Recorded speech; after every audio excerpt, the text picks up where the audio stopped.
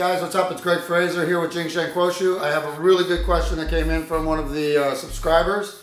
They're asking about boxer shoulder. This is something I've dealt with, having coached boxing and MMA and all that stuff for years. It's a very, very common injury. It happens a lot of times from people letting their arm drag. There's a couple ways that people do this. Either they're telegraphing and reaching back, okay, way back here to deliver the punch, all right? If I'm doing that and I hang behind, say I'm working on this thing here, and I go here, and my shoulder drives past, or you see it this way, my shoulder drives past, okay? This is where the injury is created, all right? It's created by that pulling through and putting pressure right on the tip or the area where your rotator cuff is attached, okay? This can cause a sublux, it can cause dislocation, it can cause impingement. There's a whole bunch of reasons you can get here, but usually for a boxer's shoulder, as we're talking right now, and not just a weakness in posterior muscles, usually it's because of the way you're punching, okay? And if you're punching and you're letting this slingshot thing go, okay, there are benefits to it. The only difference is you can't let your hand get caught behind you. If my hand's caught behind my shoulder when my shoulder turns through, this is a big problem. This is where you're gonna get dislocations and all the problems, mainly subluxes and dislocations from doing this boxer's shoulder, okay?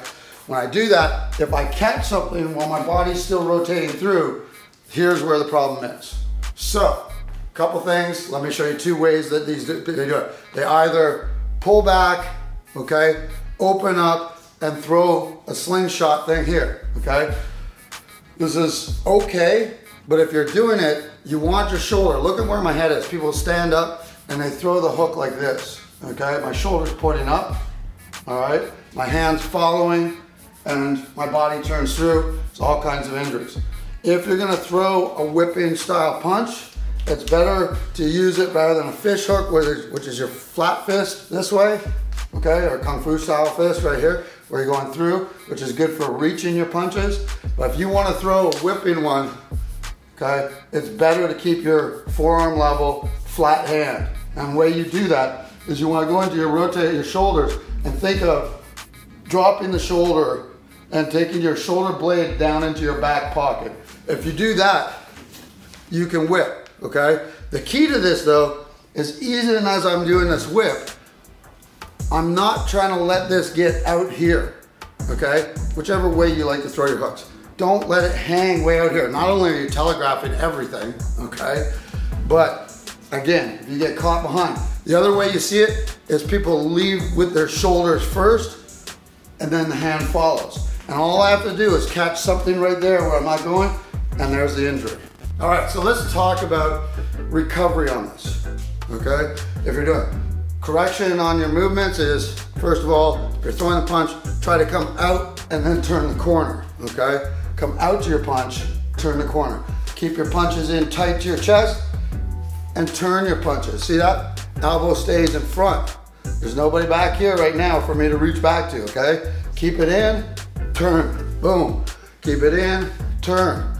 As I rotate, keep that closed into your body so you can deliver that punch. If you have questions, whether you're doing it, whether you're doing a good punch or not, start by throwing your elbow, okay? A lot of people start punch their hooks and they go off in a line on a 45-degree angle.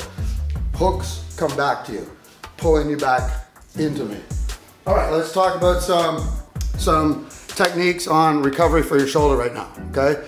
So there's the common ones, which you see, just taking any weight or band, sitting at your 90-degree, and doing your rotator cuff exercises, okay? Trying to keep it there. These are obvious. Second one is here. Everybody who's had a rotator cuff injury knows these ones, okay? Third, opening the arm away. Basically what you're doing is trying to take your thumb and turn, okay? Don't lift and do weightlifting like this, where the thumb's facing down, because my shoulder, the tip of my acromion process, is locking off the rest of my shoulder movement from the ball and socket, okay? So when you're doing recovery or rebuilding your rotator cuff, what you wanna do is thumb backwards, okay? Lift up, bring the baby fingers forward, as you're doing this, rather than dumping out, okay? All right, so let's look at some new ones I can do with you. And these are great. They're using the martial arts, so it's even cooler. Let me get a stick, 1 sec. All right, so let's begin here, okay? I'm gonna rotate this a little bit for me. All right, so let's begin here with a staff and how you can use a staff or a dowel, whatever you have to make this work. First one that's really good for your rotator cuff, if you have an injury for building, is getting a nice movement, okay? You don't need a lot of weight, and of course, later you can add body bars and increase the weight and build the rotator cuff even stronger. But these first ones here, this is called an earth twirl. The way you do it is you start palms facing down, okay? I'm starting with the stick on one side of my body. I'm gonna rotate the tip backwards. Let's look at this one that just has the weight on the tip, okay? I'm gonna rotate it backwards. As I rotate it backwards, I'm gonna pull through. Notice that rotator cuff movement, good, okay?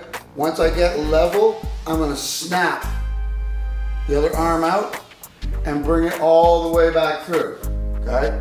Rotate it up to the middle, snap, back through. So you get this motion, snap through. Doing this, I can switch stances. If I'm doing this as an exercise, I can go wider grip, which is gonna pull my shoulders and pull everything at the same time to make the movement more of a stretch. So this can be a dynamic stretch, or later on, you can start adding the weight to it, okay? And using weight with it, which is great. Okay? I recommend these bars for rotator cuff. Another one is starting here, okay? Notice my hand, palm facing up, thumb backwards. I'm gonna bring this across my body and catch it. Across the abs, let it open up that arm. So it's essentially doing this motion, rotator cuff. But I'm adding a little bit of weight and a little bit of momentum that springs loads, okay? The heavier the weight, the more you can get the abs into it. Boom, here, okay? So again, run it across the abs, catch it. Run it across the abs, catch it. Good, very nice. Keep that one going. So you're just working that. All right, nunchucks, another great technique, okay? Working similar to that rotation where I'm going back, okay? I'm using the weight to roll it back.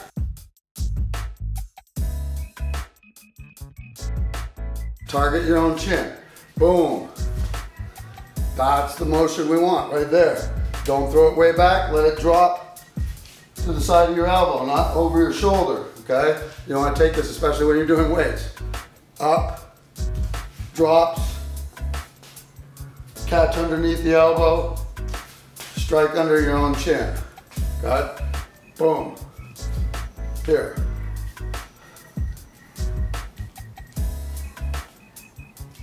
See those?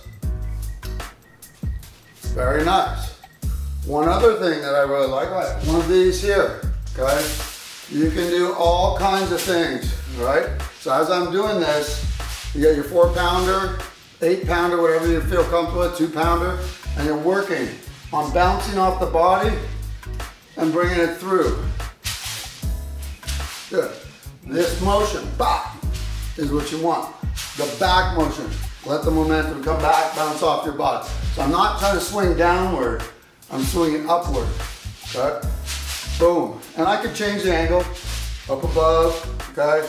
Cross, level, again, level, this goes to touch my back. Boom, switch it. Any way you want to do this, the motions are still there. A lot more fun to do it, doing it this way, okay? One other one you may do is, I'll back up here so you can see, rolling. What you want to do is let it go up and drop. Up and drop. I'll back up again, okay? So I'm finding the momentum, let it fall, bring it up. And what this does is as you go with it, It helps you use that momentum to get that stretch to pull your shoulder up and out. And as we do this, I can switch it. I can simply take a step back with my left foot and pull it over my head, and there's the down forward motion. So I'll turn back and go down forward motion. Okay? Try to bring it through your center line, over your head, and not just flat. Okay? You want to have a mechanic, proper kinetic chain movement. So here, if I wanted to go and switch this again, so if I'm here, so you notice how I'm going downward. If I want to switch the rotation, I just step backward, drag, and it's now going upward. Step backwards here, pull, and I'm now going forward. Okay? So again, drag for backwards, pull for forward. Okay? Now for your rotator cuff, you want to do more of your upward reverse swing. Okay? You don't need a lot of weight. Do the round like this for do a full round. Switch it. So guys, here's just a couple of additional exercises because I do see that there's a lot of people that don't have a lot of stuff to recover their rotator cuff muscles. Okay, you're primarily looking at all the muscles attached to your shoulder blade. If you want to think of it that way. So when you're punching, a couple things. Don't let your arm swing out here. Don't let your arm get out here. Okay, keep it in front of you. So keep the elbow in, come out, turn the corner. Okay, it's a lot harder for them to see that. You see a little bit of whip. Okay, so if I am going to whip, just make sure that the fist beats the shoulder. Okay, pop. You gotta get that. Same with your uppercuts. Don't let those get caught. They're not so bad. You're not usually gonna get a big injury. I get bicep pull from an uppercut, but the principle's the same. Okay, I don't want to telegraph way out here. I don't want to reach way back here to punch. I want to keep it in tight, and I want to keep my punches, boom, right in. Turn, boom. Okay, hide your punch. Keep it close, and turn with your punches. Boom, pop. Okay. All of this type of stuff. Keep it in. Stop doing this. Okay? All right, guys. Hopefully you'll get something out of this. I like your comments. If you have injuries, I do a lot. I use the martial arts as a tool to work with post-physical therapy. I work with a lot of people with disabilities or people who've had catastrophic injuries or may have mobility problems. If you have anything like this, if you have any concerns, if you're in a wheelchair, you want to know some self-defense techniques, if you have mobility problems or an injury that can't let you do standard martial arts, ask me. I'll show you how to change it, I'll show you how to adapt it, and that's what Jing Shen's about.